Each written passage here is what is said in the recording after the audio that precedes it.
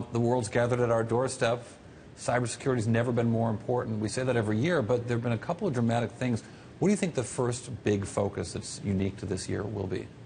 I think this year, security analytics is probably going to be where people are spending a lot of time. Security analytics is what? Is trying to understand and gain a greater sense of what's going on internally to your organization. Start looking at how you can basically try to take away some staff. Because the idea is you don't have enough people to monitor all the alerts. And so if you can take that information, run some sort of algorithms against it, it's going to enable you to actually determine what is worth focusing and what is just, a false positive.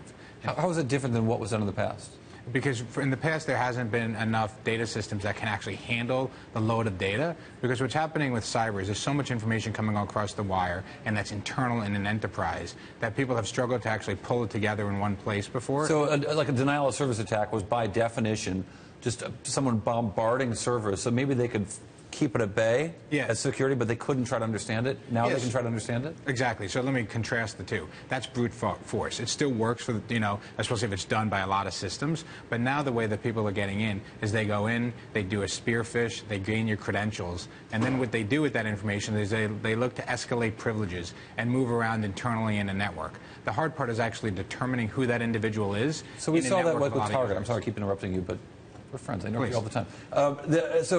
Target, that happened, right? Where someone got credentials to get in. That's exactly right. But they didn't just barge in the front door and take everything. They sort of snuck in, looked around, got control of more systems, and that's when the big data theft happened. That's exactly right, because what they're doing, they're basically doing reconnaissance. They're trying to determine where are the crown jewels of the operation, when are we going to be less detected, is there a certain time of day where they don't have the right people on duty, and are there certain things that we should do to mask our behavior as we leave? So do we encrypt when we take information out?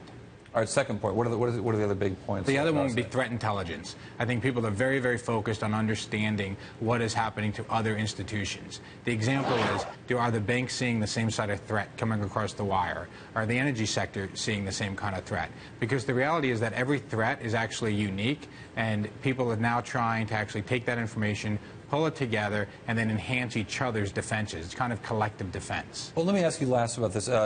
This notion that when a company gets attacked, they should open the kimono and share what happened so the intelligence community can everyone can learn from it.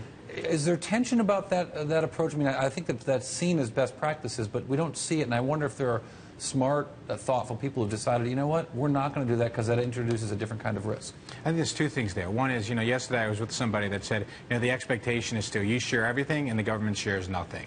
I think that the truth there is that the government may not know as much as the private sector thinks. And I think the second is the private sector is still waiting for appropriate protections. The big thing is still liability protection to enable them to share. Which the White House has offered a little bit. Correct. I mean, what they're trying to do is incentivize the private sector to share more. But I think the reality of what is happening, and I think this is very important, is that people continue to actually help each other out. Because in cybersecurity, it's not really a competitive advantage. What it is you don't want your competitors to have a big breach, because inevitably that actually does affect you at one day or the other.